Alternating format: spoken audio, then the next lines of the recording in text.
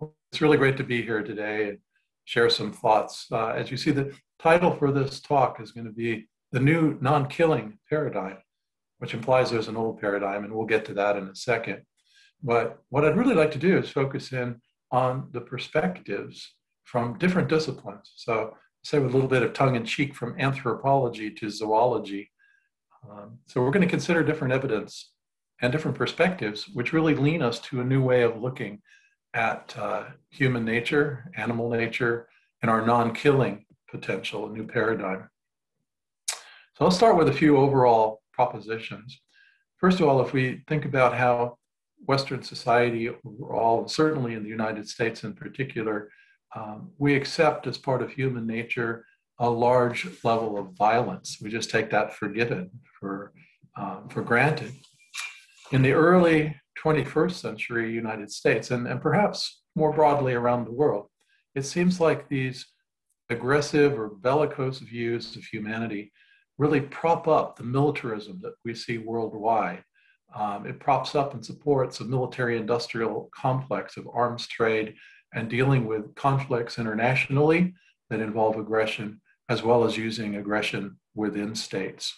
So this is just seen by many people as the way things are. It's just acceptable, even necessary, and in some cases desirable to deal with our conflicts in this way.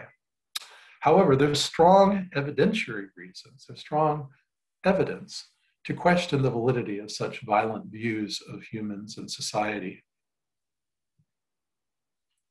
So as an anthropologist, we consider culture. And if you boil down this complicated cultural concept, there's three elements that really recur in a lot of different definitions of culture. It has to do with behavior that's learned, that's shared, and then transmitted. And in essence, that's really what we're talking about when we're thinking about views of human nature as well. What are our attitudes, values, and beliefs about human nature and other things in our culture that we learn as part of growing up and that are shared amongst people within that culture, and then of course they're transmitted to the next generations. So what I'm going to think about here in this talk is how our view of ourselves and our modes of interacting with other people really are part of our cultural learning. A new non-killing or non-violent paradigm can be then seen as a different cultural perspective on things, a different way of looking at things. And this is where this idea of a paradigm comes in. There are many interdisciplinary lines of evidence that are really pointing in the same direction. So I sort of use my finger. It's like a bunch of arrows all coming in the same direction and converging on a new way of looking at things, whether we're talking about anthropology, archaeology, a couple of A words, all the way down to zoology. And in between, or in addition, we might add in things like military science, peaceful societies, peace systems, and a whole variety of different types of observations from primate literature and so forth that do point to streams of evidence coming in the same direction towards a new paradigm, a new way of looking at things, which really is supporting a non-killing, non-violence view of humanity, much more so than the traditional paradigm that emphasizes how aggressive and warlike we supposedly are. So in terms of a challenge, how can we support culture change away from violence and war towards non-killing and non-violence? You see, that's an applied question. Well, let's phrase it in a different way. How can we support a new paradigm as an alternative to an old paradigm? How can we shift our cultural perspectives to think about things in a different way? And here's yet another way to look at the challenge. How can we help to define the default assumptions that promote human well-being and survival, a positive and a negative piece? So how can we really think about things differently to promote peace would be a shortened way to put it that way. Let's start with observations about the traditional or the old paradigm, just so it's clear to everybody watching what I'm talking about. And here's a friend who has passed away, unfortunately. Robert Sussman was a primatologist. And in a chapter he wrote for a book that I edited some while ago, he said, the claim that humans are by nature genetically programmed for war, and that human males have a genetic propensity for violence is readily accepted. If one traces these theories into the history of modern biology, we can see the Hobbesian view has predominated. Hobbesian view is, of course, named after this philosopher, Thomas Hobbes, and he tended to see humans as rather warlike. So that's what Sussman is referring to there. Here we have a familiar face, and Siobhan Evans' pen has written, he's edited, first of all, a book called Towards a Non-Killing Paradigm. And in the introductory chapter to this book, Siobhan writes, paradigms determine which issues are subject to inquiry. What are the appropriate questions, and what methodology must be applied to solve them? I see there's a typo in there. That should be must be applied. Sorry about that. So here we have Siobhan introducing this idea of paradigms and of how they shape our thinking. So this is a very apropos quote to thinking about a new non-killing paradigm. Here's a colleague of ours, Les Sponsel. Looks to me like he may be in Hawaii from the vegetation and the hammock and so forth. He's from Hawaii, taught many years at the University of Hawaii. Les Sponsel writes, the natural and social sciences may be on the verge of a paradigm shift. There's that P word again, a paradigm shift, to include nonviolence and peace, as well as violence and war, as legitimate subjects for research. And again, this is a quotation from a chapter which Les Sponsel wrote for Siobhan Evans Pym's book, Towards a Non-Killing Paradigm. We are seeing a dramatic shift away from nature red in tooth and claw, to quote Alfred Tennyson's famous line, to recognize also the importance of prosociality, social reciprocity, a sense of equity, and conflict resolution as reflected in nature red in truth and law. Had a little fun there with that one. So what we're going to do now for really the remainder of this talk, aside from some conclusions at the end, is consider these different lines of evidence from different subfields and different disciplines that are pointing in the same direction in support of a non-killing, non-violent way of looking at life, as opposed to a previous classic or traditional, whatever you want to call it, emphasis in at least Western civilization, which tends to emphasize how we are a nasty lot by nature, how there's always been violence and greed, and that's really defines us as a human species. All of that is being questioned independently in many cases by findings, evidence from different disciplines. So it's going to seem like a lot, and we're going to cover a lot of ground, but I think you'll see how it all starts to connect. We won't go into a lot of detail on everything. We will go into some detail on some of these topics and areas. But the overall idea is to go subdiscipline by discipline and look at how the new paradigm of non-killing is reflected in this new literature. So we'll consider mammalian heritage. That's really the zoology. So from Z to A.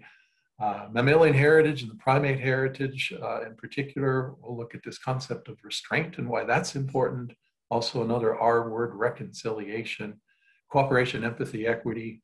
And then we're going to turn towards archaeology and take a quick look at some archaeological studies that are in support of a non-killing, non-violence paradigm, and go forward to consider peaceful societies, peace systems, military science, what that has to contribute to this debate.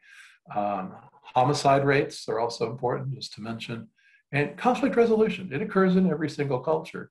So again, we'll touch on all of these topics in different levels of depth. Let's jump in and get going. So our first one here is really to think about ourselves as mammals. And I know this is a shift in thinking for almost everybody.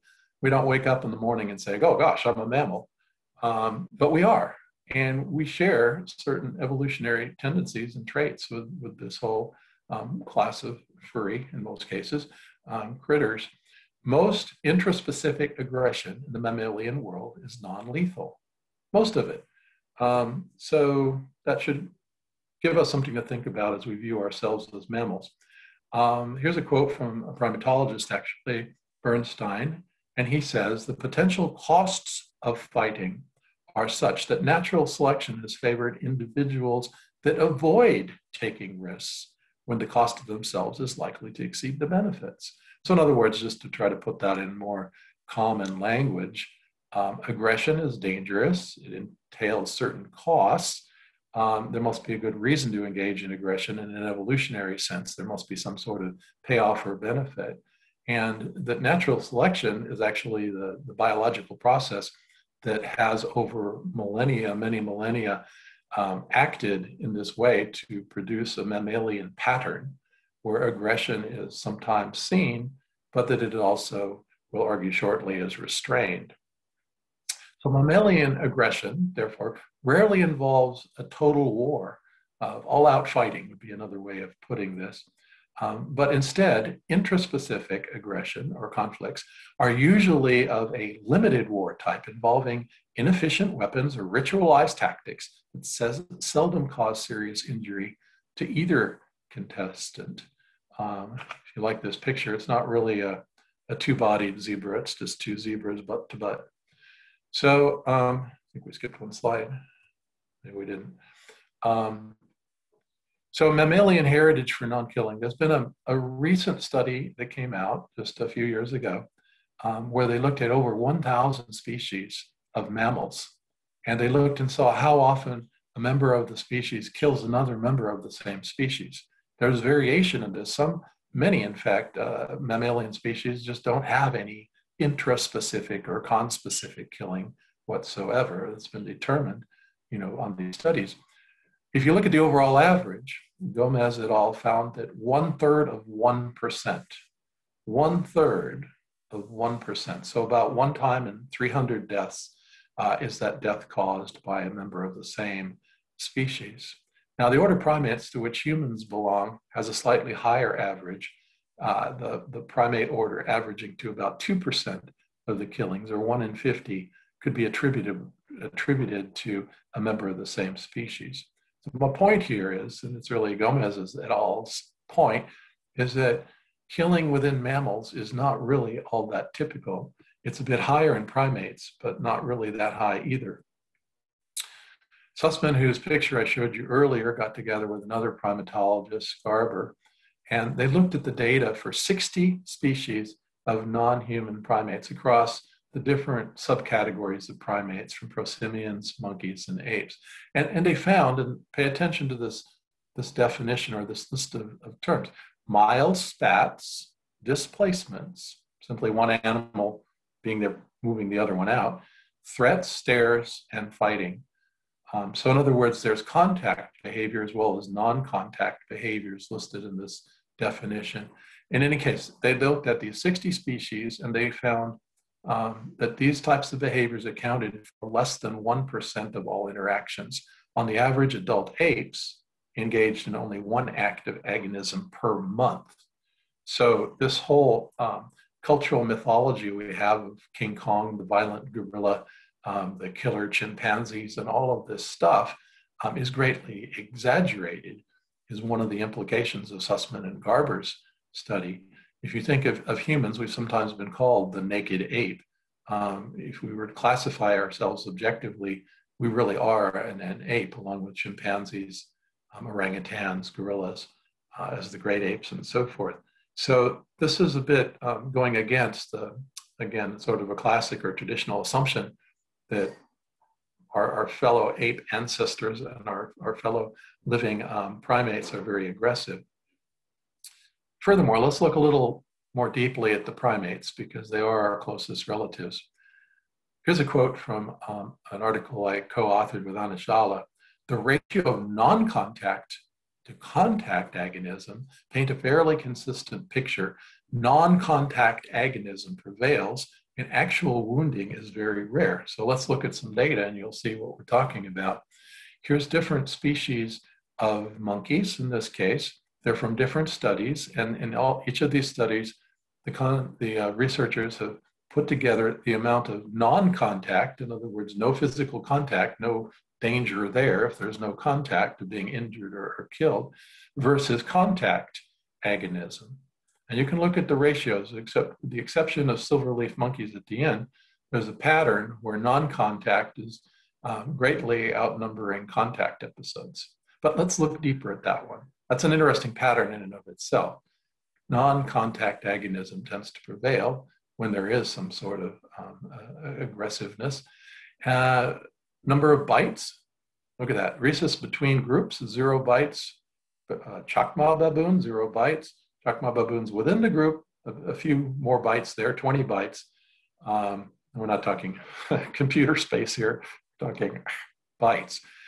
Pattaspunkies, just 2 bites out of these different episodes, and so forth. But the picture gets even more convincing. Look at what just has come on the screen in yellow. No one was actually wounded with these bites. So they were not what you, if you're a primatologist, call canine bites, with those nice projecting primate canines that can rip the flesh and cause a wound. They're actually incisor bites, little nips. That's my best imitation of an incisor bite, which don't actually break the skin or cause harm. So this leads us now to our very next point of consideration, and that is restraint. This is really a much under-investigated and under-thought about topic, restraint. You will read books and books on aggression, violence, war, conflict, and how it's all raging out of control. And nary a word is said in these types of studies about how actually there is a whole lot of restraint going on. Restraint at the level of the individual, restraint at the social level, restraint in various different ways as conflicts which could be lethal are restrained to become expressed in non-lethal ways, et cetera, et cetera. So it's just a wonderful topic for further research and consideration. But let me just share a few words what this means to a non-killing, non-violence paradigm. Really, much of the agonism among animals involves no actual physical contact. We've just seen that with some of the data. Non-contact displays are very common and very safe.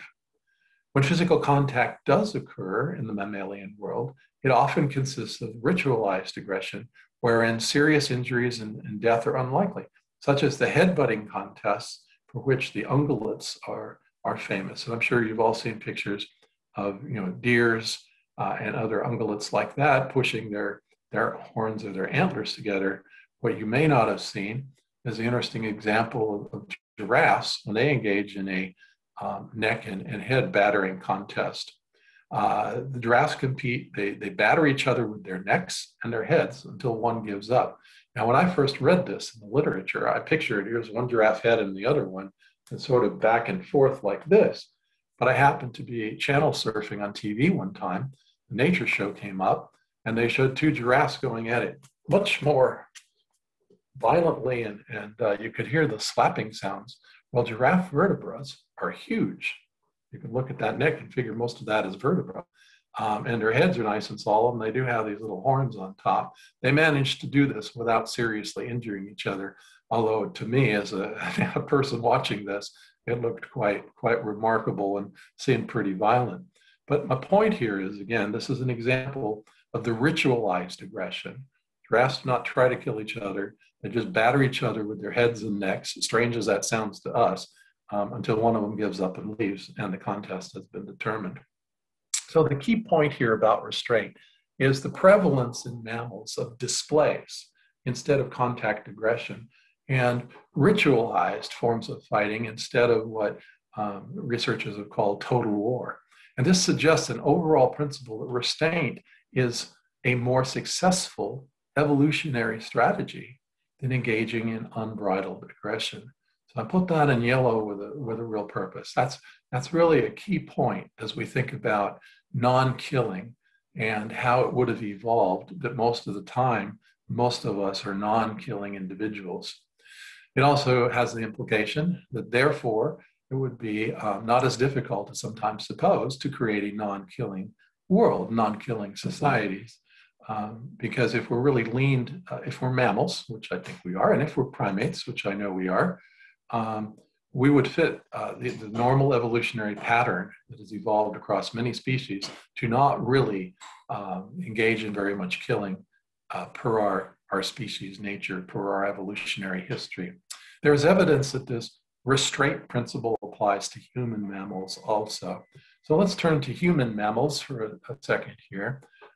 Here's again one of the many very interesting and useful books that Siobhan Evans Pym has edited or co-edited. This one, Dan Christie and Evans Pym, Nonkilling Psychology. So restraint operates in humans. That's part of our physiology and our psychology and our sociology. These cultures shown here, society and continent, are a group of what we call nomadic foraging societies, the type of society in which humans have lived most of their existence on the planet, living in this type of society. And on the right side, it says the restrained event. Basically, we took a look at the literature, and this is Anna Jala and myself writing in 2013, and we looked how are these societies, the nomadic foragers, dealing with at least some of their conflicts. And we noticed that very similar, fitting the mammalian nature, very similar to many mammals, you see a restrained, ritualized type of conflict resolution going on, where yes, the people involved may be injured, but unlikely killed. So there's this limitation or this restraint. So among the Netzilik Eskimo, and Siobhan Evans Pym has written on them about song dueling as a restrained type of aggression, and also just very ritualistically taking turns to strike each other on the shoulder or the head until one person gives up. So again, this is so much less than one guy picking up a bow and arrow or a spear and stabbing the other person to death, and all of a sudden you've got a homicide and a death on your hands. No, it's culturally ritualized. So you either try to compete your rival by singing in a song duel, or you compete in this very structured way in front of the whole community to determine who's going to win this contest and who's not. Wrestling is a classic example of this, and you see it in many different cultures. Some have particular variations on this. There's a group not listed, but the Mabuti of Central Africa. Sometimes they would take a flaming log out of a fire and swing it at an opponent. The opponent would pick up a log and swing it at his opponent. They did this without ever making any physical contact. Looked very dramatic as two guys are battling it out, swinging flaming logs at each other, but nobody ever gets burned or even hit. So this is an example of restraint as well. Humans do it also, is the main point here. So to take a little view at where we are and where we've been, on this list of various disciplines and types of evidence, we've looked at the first three. Consider the mammalian heritage, the primate heritage, and restraint as three clusters of things that go together. Again, supporting, I would argue, a non-killing, non-violent type of paradigm. So I should just say at this point, you notice I'm not arguing that aggression never occurs, that humans do not have a capacity for killing. Obviously we do. Other animals sometimes engage in killing as well. Sometimes it's an accident where a tusk or something accidentally slips and cuts the other individual or something like this. It could be on purpose, such as the cases of infanticide, but these are not the main primary way that animals behave with each other. So this is really a paradigm shifting sense of evidence from biology. Let's go on in this vein and consider reconciliation, cooperation, empathy, and these other elements on this list of information or list of subdisciplines.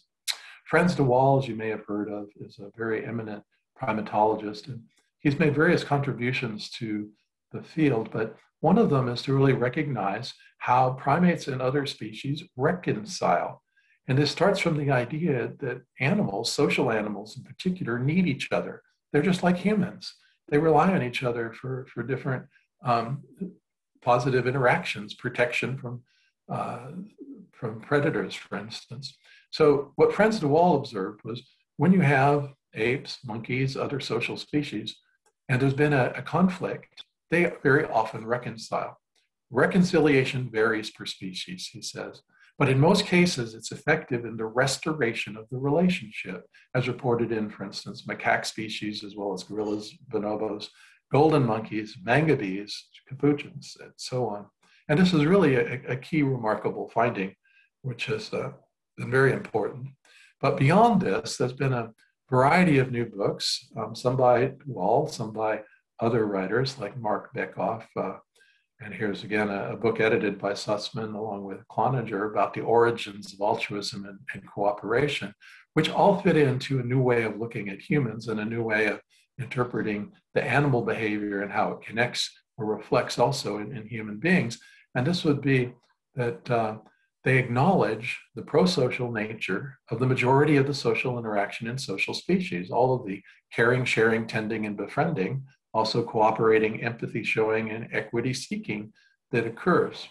So let's turn to archaeology. Here's a paradigm shift as well going on. My friend Brian Ferguson, who studied war and anthropology, he really is the anthropologist of war, calls it the war forever backwards view. And this war forever backwards implies that war just goes way back to the earliest human roots. In a relatively recent book on violence and warfare among hunter-gatherers, the editors of this volume, Allen and Jones, conclude hunter-gatherers, both simple and complex, engaged in socially sanctioned lethal conflict between independent polities, suggesting an extremely long history of warfare that can ultimately be traced back to early hominids. Or in other words, wars millions of years old, argue these anthropologists. However, archaeology does not support this conclusion.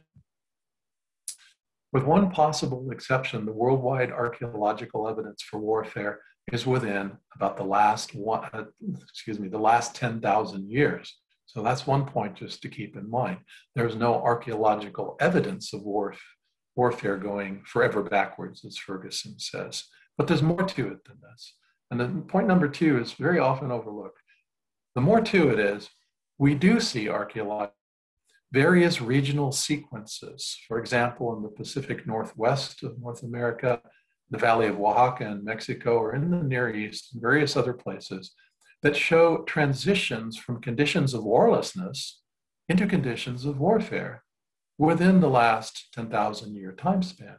So again, in yellow print for emphasis, in short, actual archaeological evidence contradicts the assertions that war is ancient. So let's look in a little more detail at this book that I cited by Allen and Jones, an edited book.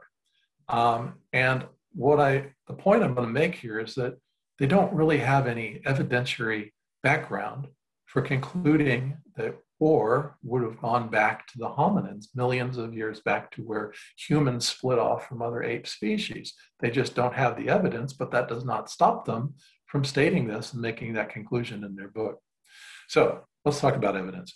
First of all, if you're going to talk about older than 10,000 years ago or so, and you're going to talk about war all the way back to when we split 6 million years ago or so from our nearest ape relatives, you need data on that time period. And I put in red print here, as you can see, any of the chapters that dealt with data that's older than 9,000 years ago. So we see chapters 3, 4, 10, and 11 having something to do with this. In the first chapter dealing with Europe, all we see here in the evidence that goes back to 12,000 years before present is Pleistocene to Holocene only skeletal trauma. Skeletal trauma is not evidence of warfare. It might be warfare. It might be falling off a cliff. It might be falling out of a tree. It might be having a fight and having your arm broken. It's all sorts of things, but we can't conclude because there's some skeletal trauma that war was present. That's the main point in chapter 3. Now, if we go on to chapter 4, the archaeologists looked at all examples, all known examples of skeletons older than 9,000 years ago in North America. So quite a collection there. And the injuries were mostly non-lethal, is what he concluded. Again, there's no evidence of war being real old here. In chapter 10, they say the record goes back to about 11,000 years ago. BP is before present. The quote is, no substantive evidence of large-scale conflict until the last 2 millennia, till the last 2,000 years. So none of these cases provide any evidence that war would be going forever backward or being very old. And finally, we come to chapter 11. And here we have a good archaeological record as old as 12,000 years ago. The comments, complexity in war by historical times. So there's an ethno-historical description of the Spanish first arriving off the coast of Baja California and encountering the natives who were living on the small island Cedros, Isla Cedros. And the oldest villages here are only 1,600 years old BP, even though there's a good archaeological record going back for 12,000 years ago. So the fact that they're fighting, they're living in villages and there's some evidence of warfare strategy and tactics and so forth, that's all recent stuff. All the other chapters here that I'm not commented on, you can look at the time period, just skim the time periods, nothing going past beyond 10,000 years ago. So what we have is a very interesting situation that sometimes occurs in occurs in science, where you have people drawing conclusions or making interpretations that supposedly have a basis in data, but in fact do not.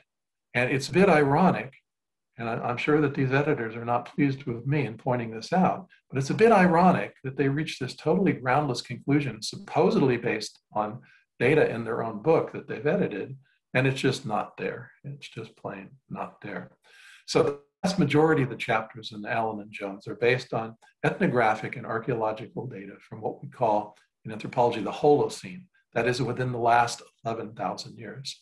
None of the chapters show war older than 10,000 years ago before the present.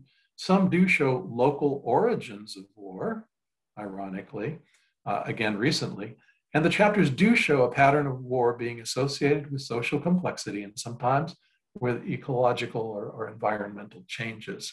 So it's all very interesting that the chapters themselves in this book, for the most part, are very well done. The conclusions are reasonable and so forth. I certainly don't criticize the entire set of chapters. I'm just criticizing the disconnect where Allen and Jones would appear to be stuck into the old way of looking at things, war forever backwards, war being ancient, war being really part of humanity due to our evolution and so forth. That's the old paradigm. And not understanding that the various chapters within the book would support a non-killing, non-violence paradigm instead.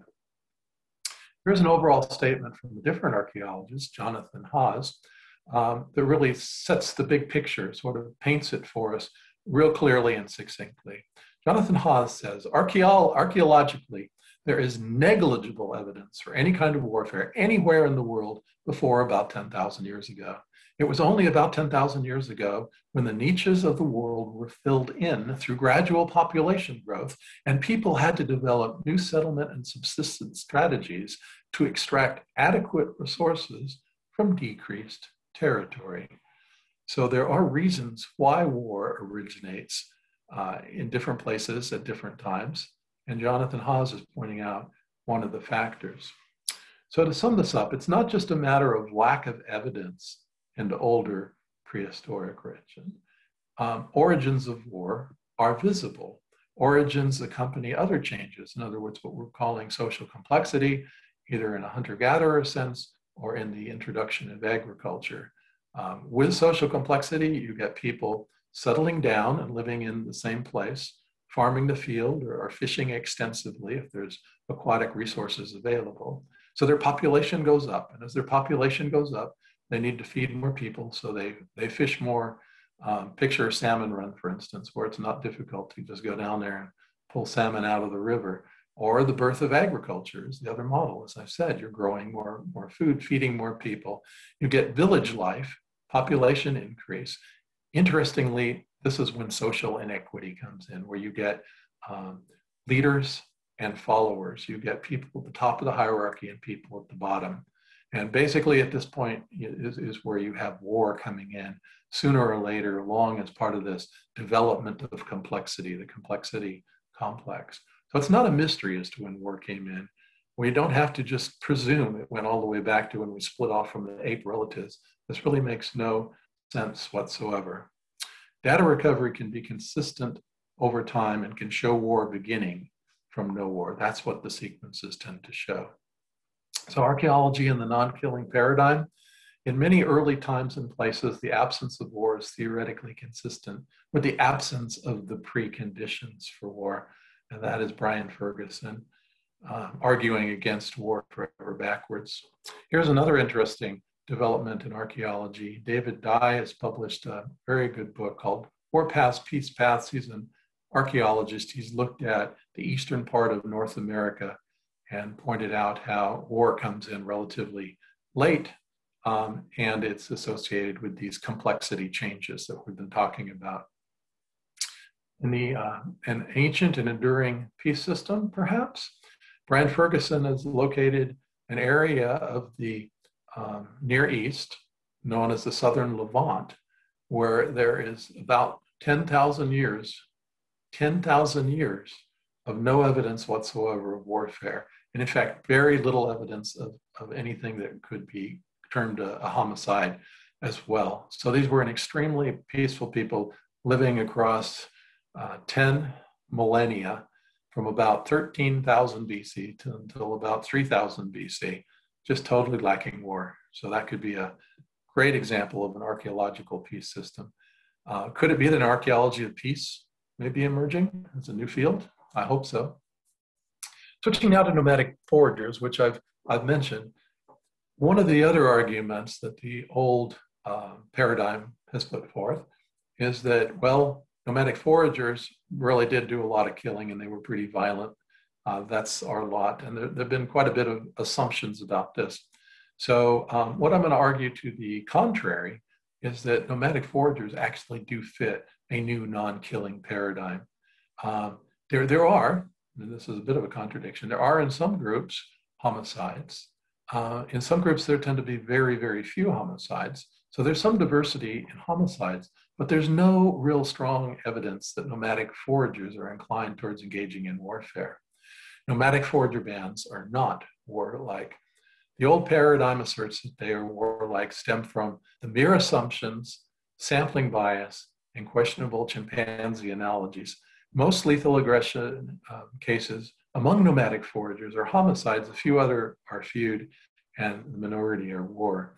And this conclusion that I just read is based fundamentally on some research that I did with Patrick Soderberry, who graduated with his PhD from Obo Academy University a few years ago.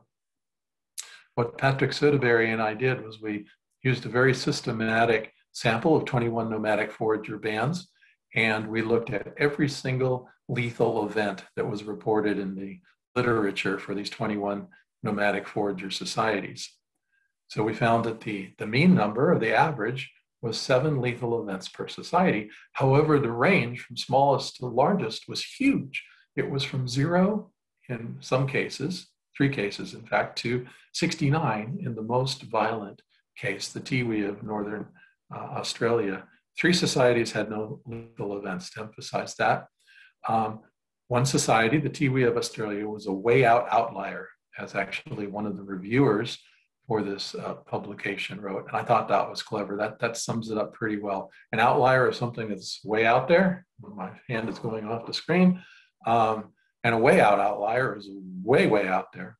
The Tiwi provided 69 lethal events of the 148, and that's about 47%, all just coming from this one society.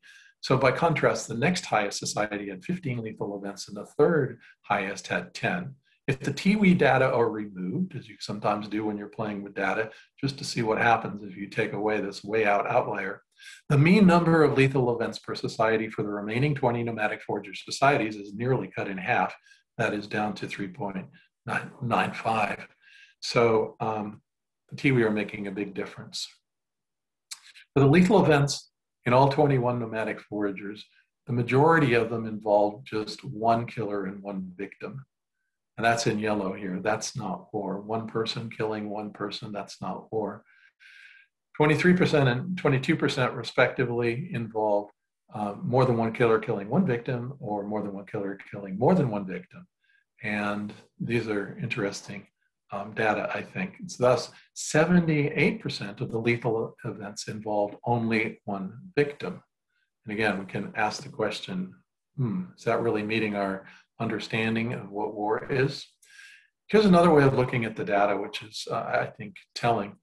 If you look at the cases where there's more than one perpetrator, or more than one perpetrator killing more than one victim, which might be war, right? That's a group on group killing situation, or more than one perpetrator killing only one victim. This is how it charts out. And notice that this didn't occur at all in about half of the societies.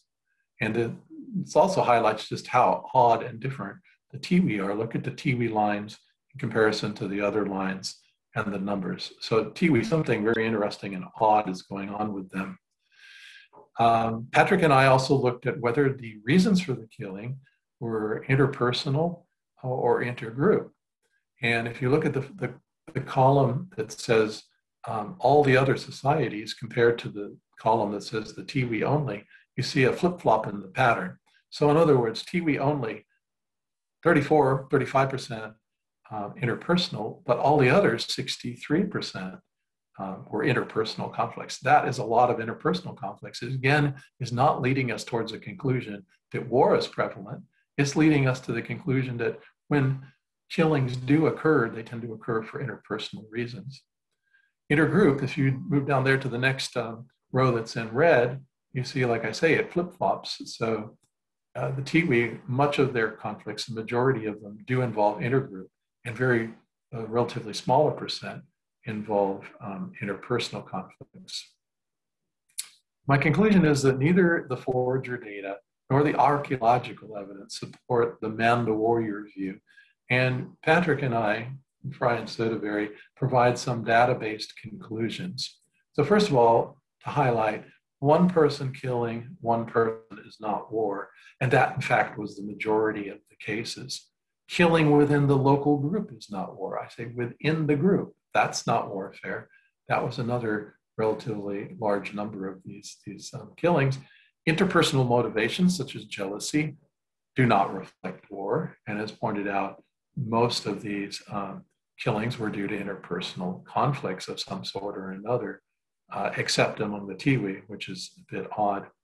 So within the group, sorry, the final point here, the fourth point. Within group execution, starvation, cannibalism, and hunting accidents also occurred, and they are not war. So the overall picture here is that nomadic foragers, if we're going to use them as sort of a picture or an indication as to what humans lived like across millennia when we all lived as nomadic foragers, it does not support this old paradigm presumption that there was lots and lots of killing, and certainly not that there was lots of warfare. To the contrary, it supports a new paradigm point of view. But let's continue with a few other forms of evidence, and then we'll wrap this up with some conclusions. So first of all, peaceful societies exist. These are societies that are non-warring. These are also societies that are internally peaceful. And I've generated a couple of lists of both types of these peaceful societies that have been published. There's a lot of other ethnography on this, including in one of the books called Non-Killing Societies, edited by Schwan Evans Pym. Some neighboring societies also exist as peace systems. And this means that they don't make war on each other, and sometimes not with outsiders at all. So peace systems are clusters of neighboring societies that don't make war with each other. And it might be that they do engage in warfare outside the peace system, or it could also be, in other cases, that they don't engage in war, period. There are both types of peace systems.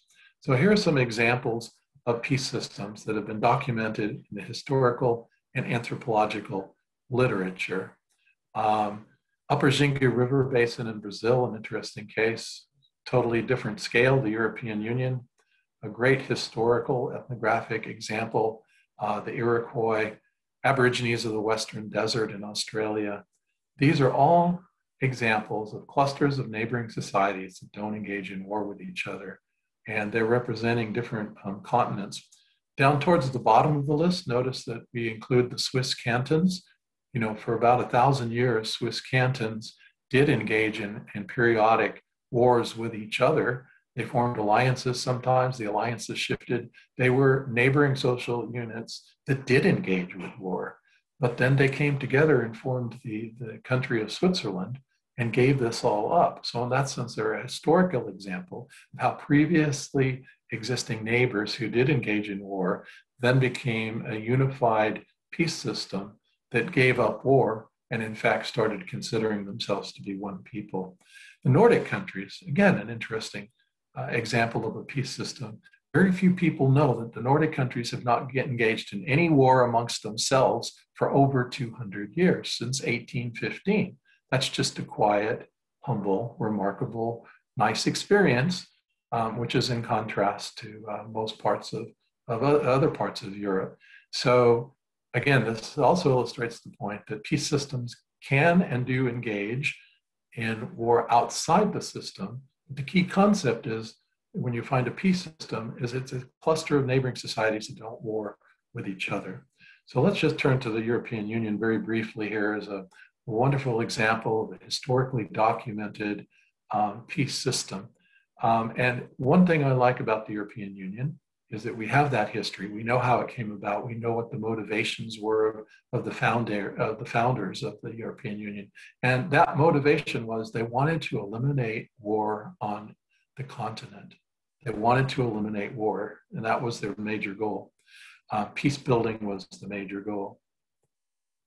So what this involved, in brief, is shifts in norms and values and behaviors, the creation of new institutions to create this peace system. And it's been highly effective in that regard. Of course, Europe has had its challenges like any continent, any region has, but war is no longer considered an option within the EU.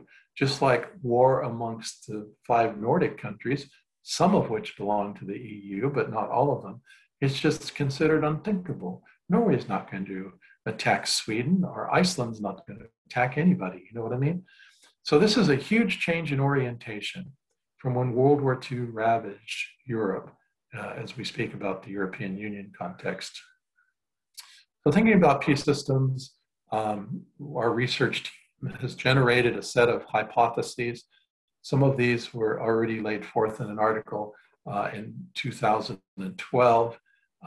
We've expanded them slightly after this. Overarching social identity is that you don't just perceive yourself as Finnish, for example, but now you perceive yourself also as Nordic.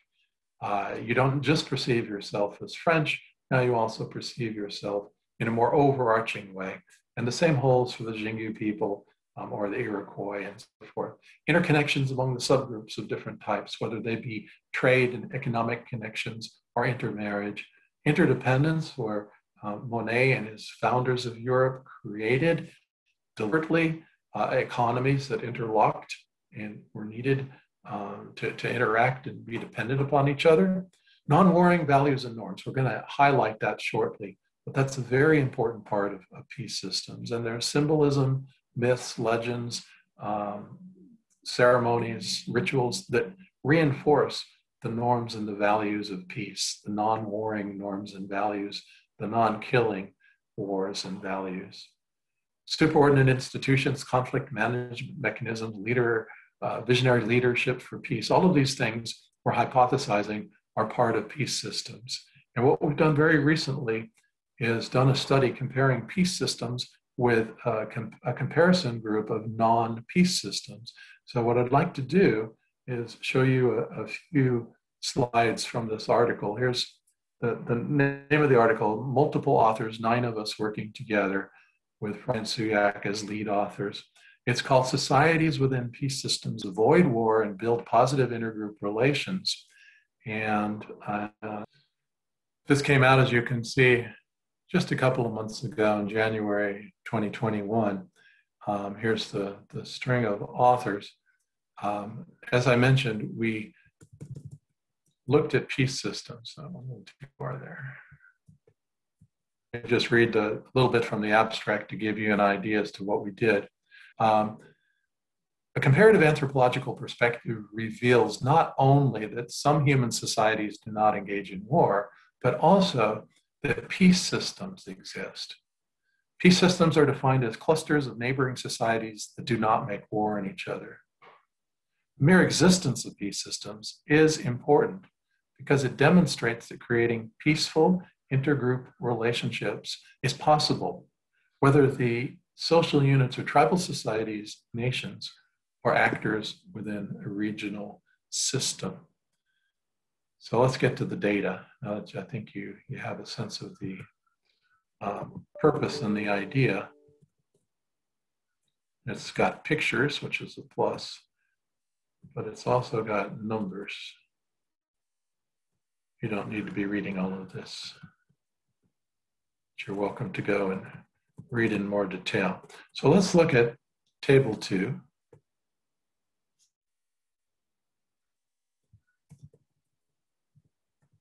And this gets to the heart of the matter. Here are some of the variables I showed you in a slide: the overarching identity, the interconnectedness, interdependence, non-warring values and norms, the non-warring myths, rituals, and symbols, superordinate institutions, conflict management, we lumped all types together, peace leadership. And then we also tossed in just a few war variables, because that would be interesting as well to see what happens. Now here's the scale, where a 1 code means none, it just doesn't exist. 2 is a weak, 3 is moderate, and 4 is strong. So when you look at these numbers, the means here and the means in this column, and let me go back up one smidgen. There we go. So when we compare, this is your task that you take it on. Compare the size of the numbers. The larger the numbers, the more it's leaning towards moderate or high, with the 4 being maximum, 1 being none or doesn't exist. 3 is larger than 2. 3 is larger than 2.5. 3 is larger than 2 1/3. 3 2/3 is larger than 2.84, et cetera, et cetera. So here are the significance values. There are many, but not all. A couple did not come out significant. Many, but not all of the hypotheses came out as significantly different, where the peace systems had more overarching identity, interdependence, stronger norms and values that supported non-killing, non-warring, in other words, peace, than did a comparison group, the non-peace systems. And down here it flip-flops, as you notice. These numbers as a group are larger than these. So in other words, among the non-peace systems, there tended to be more warring values and norms, war myths, rituals, and symbols, and war leadership. These last 3 are significant, so you can see that. So those are interesting contrasts. We were also able to do an analysis, thanks to a couple of our co-authors who are mathematical whizzes, where you look and you determine what variables are what they call most important. And this analysis has a wonderful name called Random Forest Importance Score. And here the important thing about importance is just to notice the relative difference. It's just a score. It doesn't necessarily mean anything concrete. But what it is telling us is non-warring norms singly is the most important thing that differentiates a peace system from a non-peace system, which is pretty cool. Norms matter. Rituals and values also high, they matter. And so the relative importance drops down, as you can see from the numbers here, where this one is, about, just very roughly speaking, about, what am I trying to say? 1/10 or so, do the math. So there are some that are more important than others. And the most important ones, again, are non-warring norms, non-warring rituals, non-warring values, security, interdependence, superordinate, cross-spanning institutions, economic interdependence. So if you want to focus on how peace systems are different, you especially want to be looking at some of this stuff, and less so at some of this stuff. Let's go back to our PowerPoint. So as we continue our whirlwind tour and then wrap it up real quickly here, there's also military science, which is contributing to a new non-killing paradigm.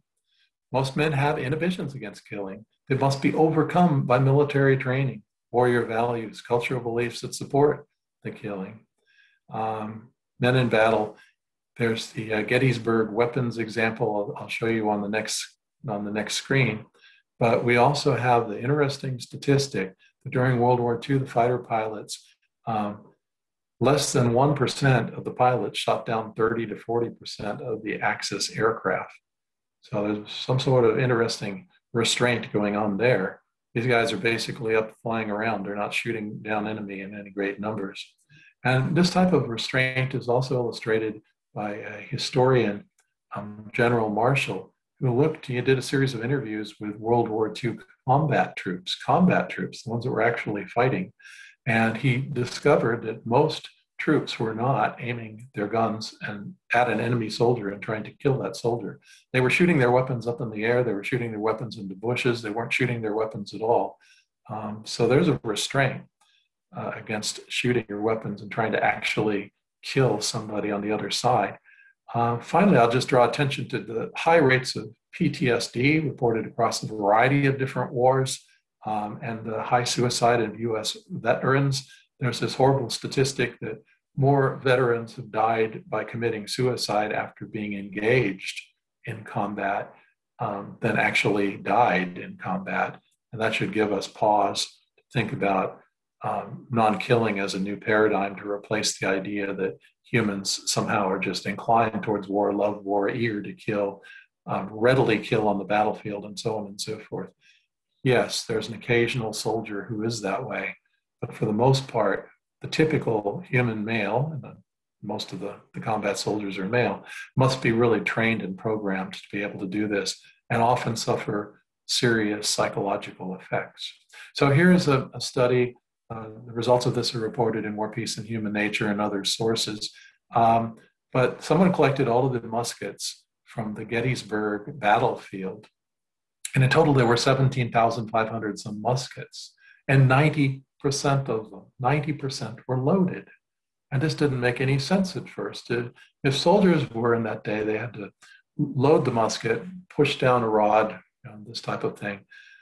You'd expect about 5% of the muskets that could be picked up from the battlefield to actually be loaded. So what was going on? Something was certainly going on. 44% of these muskets were loaded more than once, and 6,000 out of the 27,000 muskets were loaded between 3 and 10 times, and some even more than that. So clearly this idea that humans on the battlefield in the midst of battle are loading their guns and shooting and loading their guns and shooting is not supported by this evidence. What you can figure is happening is somebody's got their heads down and they're loading their musket, and they're loading their musket, and they're loading their musket, and they're never going to shoot that musket. So, interesting view. Let's consider homicide for a minute, because this is another important element to think about in terms of a killing paradigm versus a non-killing paradigm. Homicide rates are variable. That's first very important. Culture and other factors do affect rates of homicide. But here's some rates for contemplation. If you look at some of the most peaceful societies known in anthropology, including the Japanese as a nation, you get 1 or 2 killings per 100,000. Natek semi-Japanese. That's pretty low rate.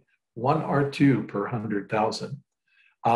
Other societies, for instance, Finland has about 5 per 100,000. Oops, we're missing a 0 there, but use your imagination. 5 per 100,000.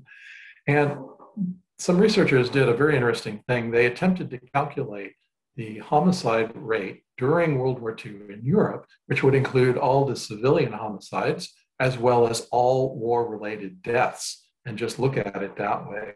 And even when you take into account all of World War II going on in Europe, it was still merely, I'd say, quote, merely slightly in quotes, but between 450 and 600 deaths per 100,000.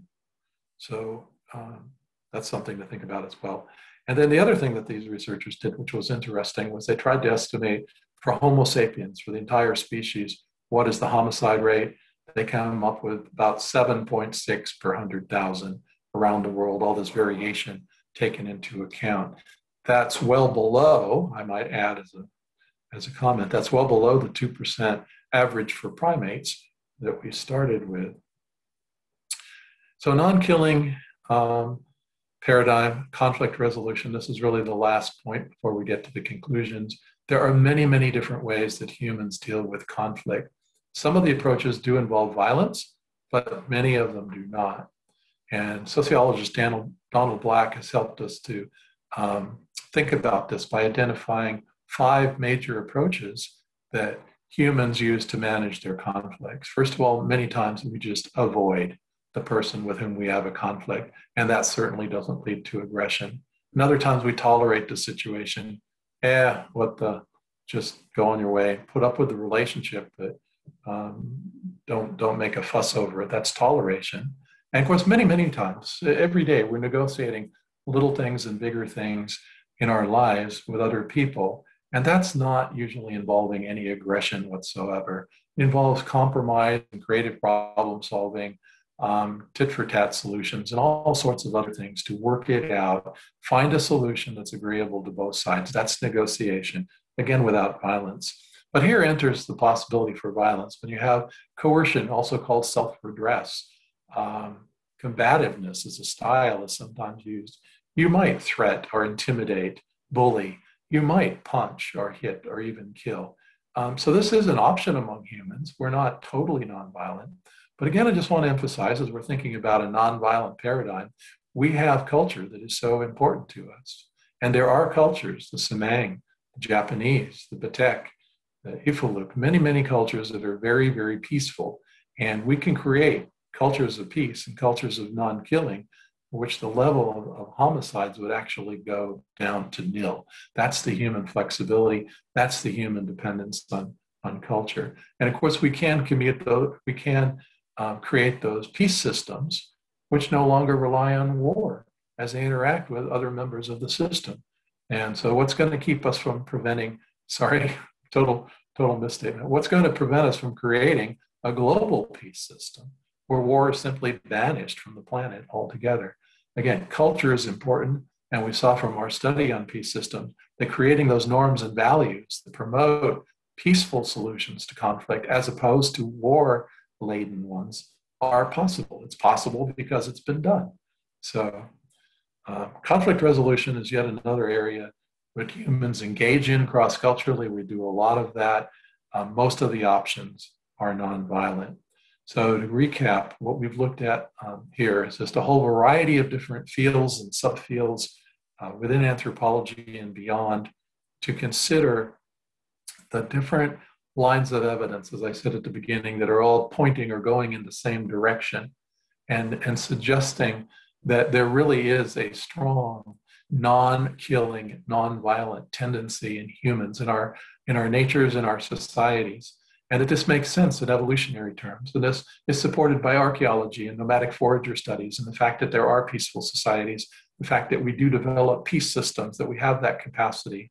And if you look at our species overall, our homicide rate is not huge, contrary to some of the Hollywood myths that are perpetrated on us. Humans do deal with conflicts in many ways. So what are some of the implications or the contrasts between an old paradigm and a new paradigm? In the old paradigm, killing is sometimes acceptable, but in a new paradigm of non-killing, killing is not acceptable. Belief systems that are supportive of violence and killing, but we could also have a belief system that is supportive of non-violence and non-killing. Peace systems certainly show, peaceful societies certainly show this potential. Core values are again important to think about. With the old paradigm, dominance prevails, materialism, power, profit. The last two are sometimes called, the 2 Ps of power and profit. This is an old paradigm view. We could, with a new non-killing paradigm, focus more on relationship, respect, reciprocity, and redistribution, these 4 Rs instead of more dominating violent values.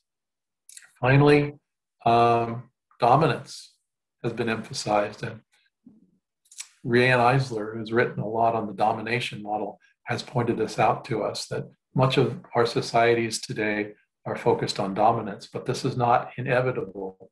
We could switch towards equity, just like the capuchin monkeys are striving for. That's what Eisler calls a partnership model. Competition is emphasized among the old paradigm. Remember, nature red in tooth and claw and other elements of competition. But in the new paradigm, we can also acknowledge that cooperation is really important and that we humans cooperate very easily and well. Negative peace in the old paradigm, peace is merely the absence of war. But in a new paradigm, we can explore, in addition to negative peace, all sorts of elements of positive peace. In the old paradigm, think about all the militarism, the military budgets, the building of the weapons, the arms trade, the actual engaging in warfare, the fact that there are nuclear weapons imperiling all of humanity as we speak on this planet. That could be replaced in a new paradigm with really an emphasis on human security, with the human in all caps. How can you provide for well-being, safety, and security for humans? How can you make sure that they have safe water to drink, that they have health care, roofs over their heads, decent employment, ability to participate in the political system, et cetera, et cetera. All sorts of elements of human security could be implemented in a new paradigm instead of a military security. Okay, old paradigm, coercive, unilateral, reactive. New paradigm focuses on CR and CM, conflict resolution, conflict management, a collaborative approach, a cooperative approach, preventive approach to disputes, and so on and so forth. Peace systems tend to do this. In the old paradigm, fear-based and fear-promoting. In a new paradigm, trust-based and pro-social promoting. Finally, unsustainable research, the resource use into this old way, or the way we're doing things most of the time nowadays. That certainly has to change if we're going to survive on this planet towards a sustainable use of resources, which is part, again, of human well-being and human security. So these would be the overall contrasts, as I see it, between the existing or old paradigm and the new paradigm, and the fact that we even have a new paradigm and a lot of evidence to support this new interpretation that favors non-killing and non-violence as human and social characteristics is a positive message. So let's return to the challenges. How can we support cultural change away from violence and war towards non-killing and non-violence? How can we support the new paradigm as an alternative to the old paradigm? Or how can we help to redefine the default assumptions to promote human well-being and survival, a positive and a negative piece? Thank you very much.